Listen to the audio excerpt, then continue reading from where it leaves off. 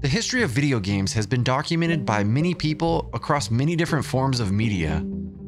There's a long-had debate over what was the first actual video game, but since this is the history of console gaming, we're gonna jump in where our story begins. Well, sorta. For a long time, a man named Nolan Bushnell was credited as being the father of video games. Our guest this afternoon has been called the P.T. Barnum of Silicon Valley and widely acknowledged as the father of the video game industry. He created Pong and 35 other video games while chairman of Atari. He also is the founder of Pizza Time Theater. And if that's not enough, he's currently working on personal robots for home use. As a matter of fact, you'll see how one works this afternoon right here on People Are Talking. But first of all, let's welcome creative genius Nolan Bushnell. Many believed he was the spark that ignited the home console craze, myself included. But there was another man. A man who had been working on designs for home consoles well before Nolan was even a teenager. In 1922, that man was born to Lottie Kirschbaum and Leo Baer, a Jewish family who had been living in Germany at the time. His name was Rudolf Heinrich Baer, but he went by the name Ralph. By the time Ralph hit the age of 14, there was an anti-Jewish legislation passed. The Nazi government disguised the effort as a concern for overcrowding in the schools and would only allow 1.5% of students to be Jewish. So with this, Ralph was expelled from his current school and was forced to attend an all-Jewish school. Ralph's family was scared of the direction Germany was headed, and in 1938, they fled to New York City. Ralph continued to self-educate while working in a factory making $12 a week. But one day, his life took a different route. While waiting at a bus stop, he noticed an advertisement about getting an education in the growing field of electronics. And he went all in. Quitting his job to focus on studies full-time, Ralph graduated from National Radio Institute in 1940 as a radio service technician. In 1943, Ralph was drafted to the military to fight in World War II. He was assigned to the Military Intelligence Division.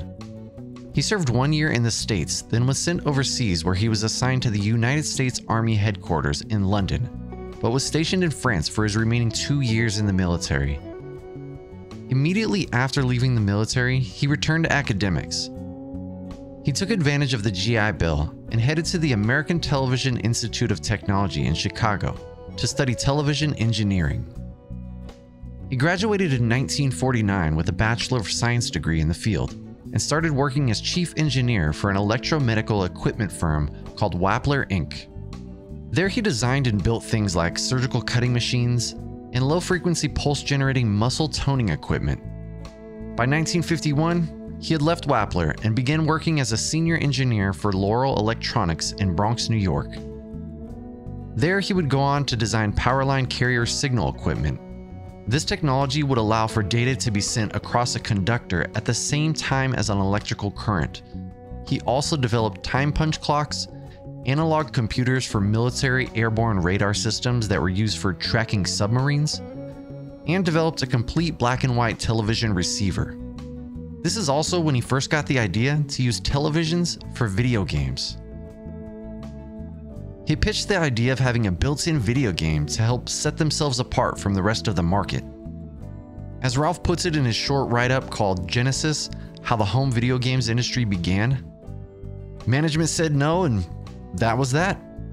He then worked at Transitron Inc. in New York City from 1952 to 1956 as chief engineer and later as vice president of engineering. The company developed components and products for use in both computers and military equipment. After this, he ended up working for Sanders Associates, a defense contractor in Nashua, New Hampshire. Ralph was hired as staff engineer to the manager of the equipment design division, but by 1957, he had transitioned to manager of electronic design department in the equipment design division. Then, in 1958, he became the division manager and chief engineer for equipment design, where he ran 8 departments and was in charge of overseeing around 500 technical and support personnel.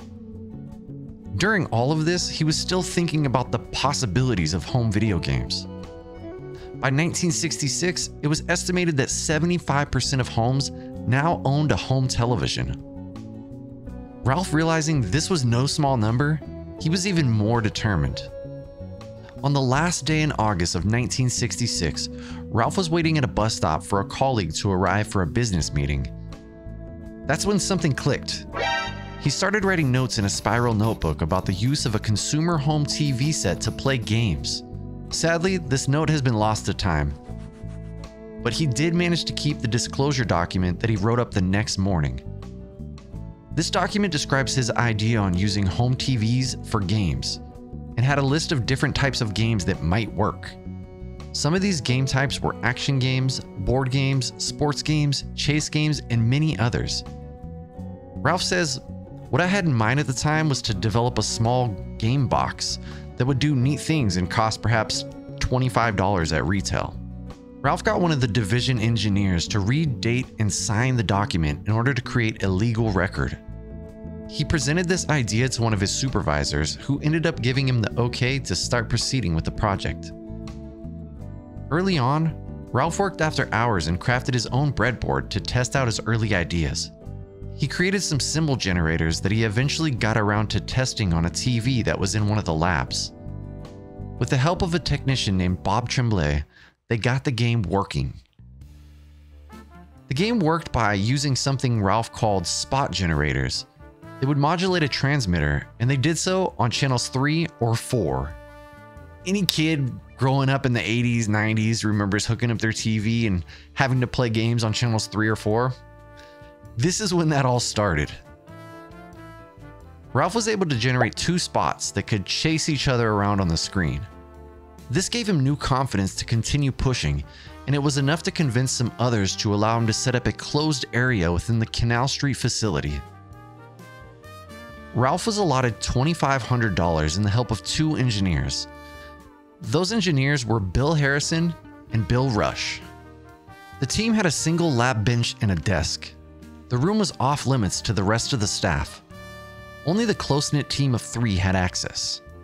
But with the room's close proximity to the elevator on that floor, the rumor mill began to churn. Folks walking by would hear sounds coming from that room that they hadn't heard before, and they wanted to know what was going on behind those walls.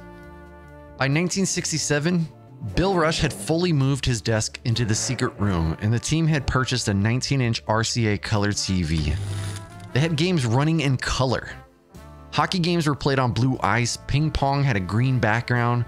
They were truly onto something special. Around the same time, they had got a working version of the concept. Ralph, together with Sanders Associates, started working on patent disclosures. By early 1968, it was made official. Ralph Baer was unquestionably the father of video games when his patent was issued. They continued working on different game types based off the idea of 2 spots on screen. One of them actually used a light gun that Baer had the team craft from a plastic gun. Manufacturing costs were too high at the time, so Ralph had the idea to pitch these games to cable companies. With cable not performing incredibly well at the time, Ralph thought they could team up and transmit these games straight to people's television sets through the cable line. See, how it would work is the cable company would broadcast different playfields for different games. Customers would still need to own a home game unit, but the unit would work in conjunction with the cable feed in real time and allow for them to achieve visuals that were not obtainable yet using the game unit alone. He also drafted up an idea of a TV quiz show where people could play live from their homes. Players would be presented with a question and then 4 different answers. Each answer would have a color assigned to it. Players would then use the light gun to shoot the answers they thought were correct. A green light on the gun would light up if they were right, and a red one if they were wrong. He applied for this patent, and in March of 1968, it was the very first patent issued for interactive games or quizzes. By 1969, and after 7 different versions of what they were calling the TV game unit, they had created an early prototype that was capable of playing different types of games, simply by arranging a set of switches in specific ways. The device used templates to show which switches to flip in what direction. This was the first truly programmable multiplayer video game unit, and they called it the Brown Box. They started to set up demonstrations of the units to show the concept to different TV manufacturers of the time. One of the companies they showed the Brown Box to was RCA, and they initially wanted to work together. But while working on negotiations, something didn't feel right with the partnership. Worrying that RCA was attempting to take advantage of them, they split from the agreement. But as fate would have it, a man who worked for RCA named Bill Enders. There are a lot of Bills in this story. Anyways, Bill Enders had left RCA and was now a marketing VP at Magnavox. He visited the Nashua office to see the Brown Box in action once more and was still so impressed by it that he pushed for Magnavox to take a second look at the design. After meeting with Magnavox, Sanders Associates began negotiating with the company, and by 1971, the details were all ironed out. Ralph and the team handed over the design data to Magnavox, and production began on the first prototype of what would eventually become the Magnavox Odyssey TV game. The team originally wanted to call the console the Skillovision. Fortunately, that name did not stick. By December of 1971, the Odyssey's final specs had been nailed down. There would be two versions of the console. They were to operate on, you guessed it, channels 3 and 4. The set would come with 5 games and 10 overlays, with 10 more games planned to launch in August of '72. May 3rd of 1972, Magnavox started their traveling roadshow, which they called the Profit Caravan. These trips were planned to shop the Magnavox catalog of products to both dealers and the press. The caravan eventually landed in Burlingame, California, where it displayed on May 24th and 25th of 1972. On the first day of the show in Burlingame, a man came to check out what Magnavox had on display. At that time, he worked for Nutting Associates. He attended the product line and played the games the Odyssey had to offer. One of those games was a ping-pong style game. He would later go on to steal that idea and create his own version called Pong. That man was none other than Nolan Bushnell. But that's a story for a later date. The Odyssey console officially launched in September of 1972, but not without hiccups. The console was featured in the Magnavox fall advertising, but the way they advertised it made it seem like the console would only work on Magnavox TVs. I'm sure this was a marketing idea to sell more TVs, but it meant the console suffered. Secondly, the Odyssey was priced at $100. That's equivalent to around $750 now. Sure, the console ended up coming with 6 carts that allows you to play 12 games by using the provided overlays, but if you wanted the light gun, it was going to cost another $25, which is the equivalent of around $180 now. Not to mention, you could only purchase the units at franchised Magnavox dealers, and there weren't that many of them, so the console was not easy to find. From its release in 1972, the Magnavox Odyssey would remain the one and only home TV game console. That is until 1976, when another console entered the market. In our next episode, we'll cover the Fairchild Channel F, also known as the Fairchild Video Entertainment System. Thank you for watching episode 1 of Console Gaming History, and I'll see you next time.